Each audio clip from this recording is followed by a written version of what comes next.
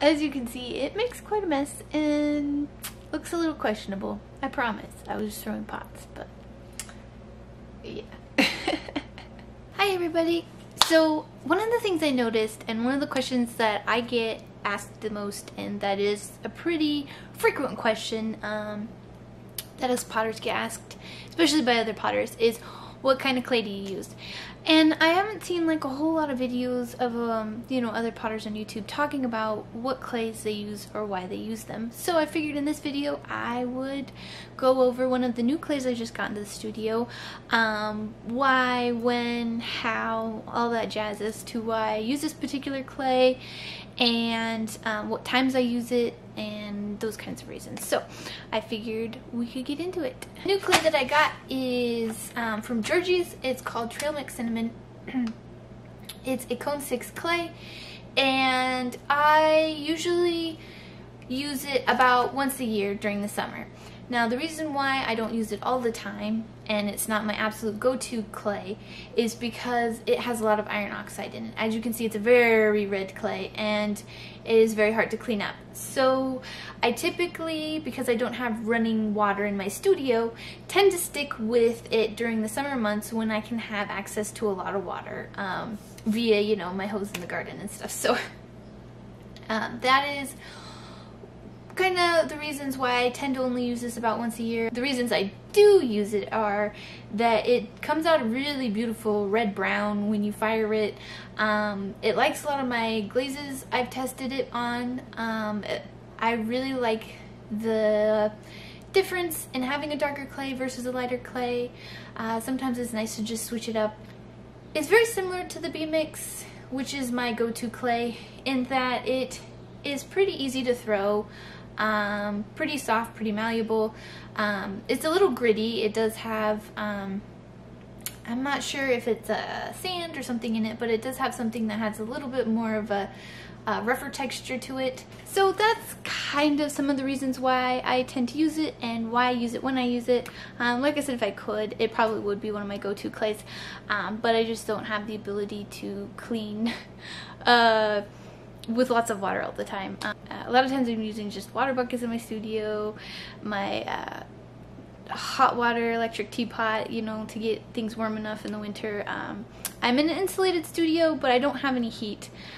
So it is really hard to work with water in the colder months and to work with a lot of it, which is why I tend to just stick with the red clay during the summer. But it also kind of makes it, you know, more of a special thing, you know. I don't have a ton of pieces that are made out of it, and my customer base usually gets really excited around this time of the year because they expect to be able to see the red clay, and that I will be making pieces out of it typically during the summer months. So it kind of makes it, you know, like limited edition. So it works for that in that way too, as far as from a selling standpoint. Yeah, so I am going to show you some videos of me throwing and kind of what it's like to work with the clay, and yeah, we'll just kind of get into the properties of this clay a little bit and show you some of the work that I'm going to be doing with this clay.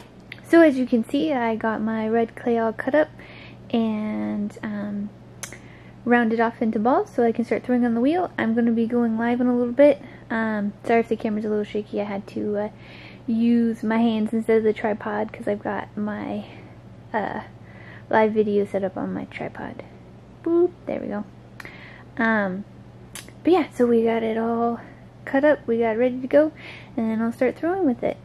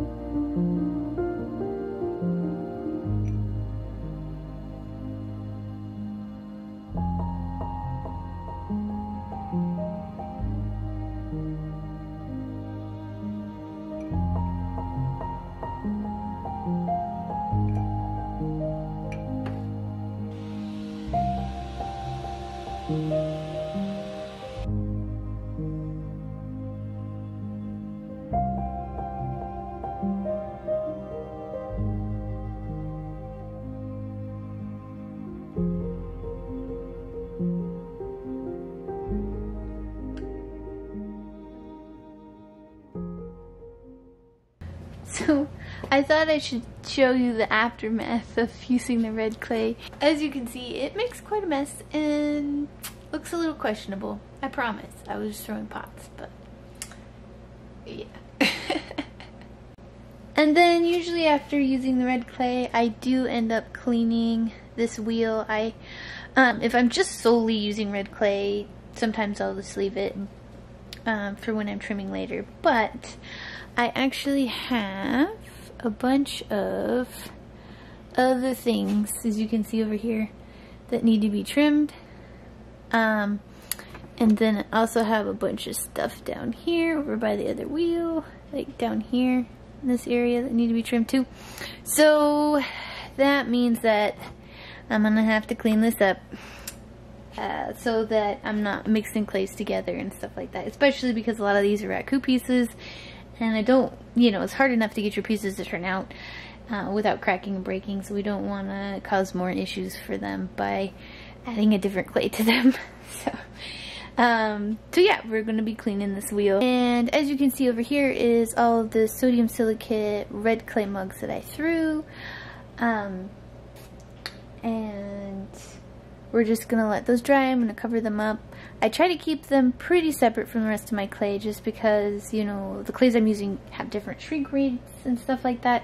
So, you know, we don't want to cause issues with shrinking and things like that by mixing the clays together. So we're going to leave these guys to dry over here, away from all the rest of the pottery, and we'll clean the wheel.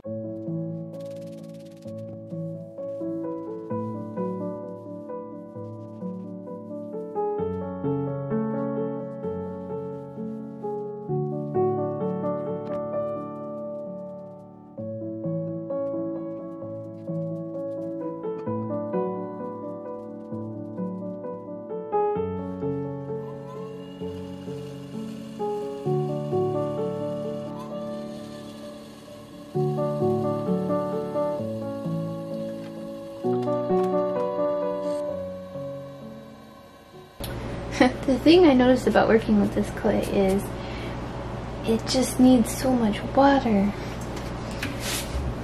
It's like a giant sponge.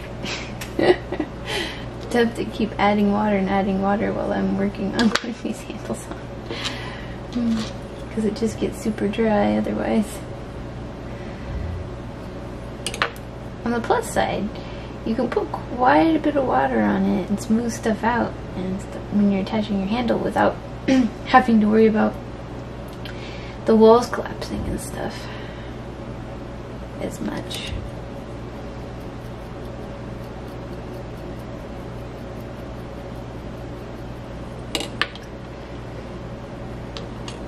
And it's very different for me to work with because the B-mix that I usually use, the white clay, it doesn't like water much and is very, I guess you could say, persnickety, or I don't know, there's probably a better word for it, but it does not like a lot of water and will cause you a lot of problems if you use a lot of it. But this clay, it's like you have to use a lot of water. So it's definitely a fun process going between the two.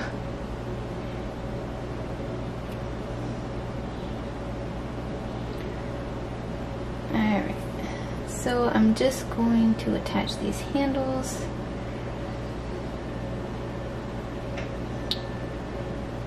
And then these are going to set up for a bit before I do the next part to the handles.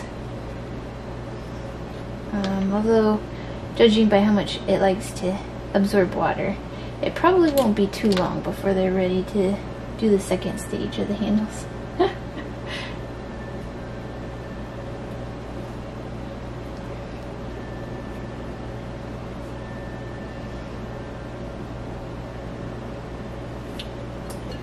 Needs more water.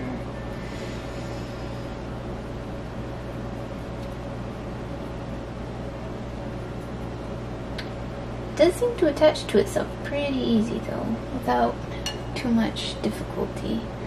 We'll see if it's stays that way.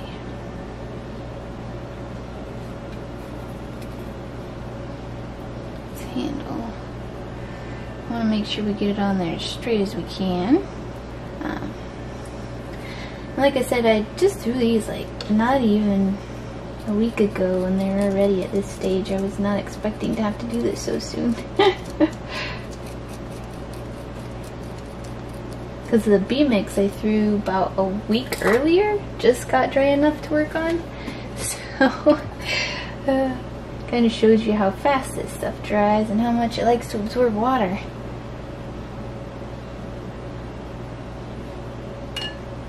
Go.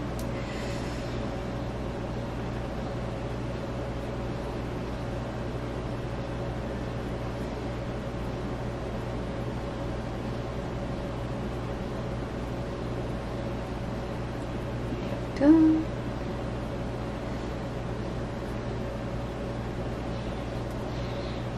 Just make sure we got that on there. Good. Here we go. Alright, and I'm going to add some more water.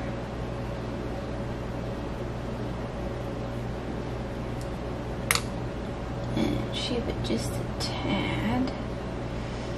Well, it's still pretty malleable. There we go. I want the handles to be pretty flat at the top for the next stage. So, I'm gonna make sure we're doing that. Here we go. Got a handle. Hi everybody, so I wanted to thank you for watching another one of my videos. I hope this was helpful. Let me know in the comments if you'd like to see more videos on the other clays I use. I tend to use about 3 or 4 different kinds of clay and have specific reasons for each of them. So if you would like to see more clay videos and why I use what I use, feel free to drop a comment below and let me know.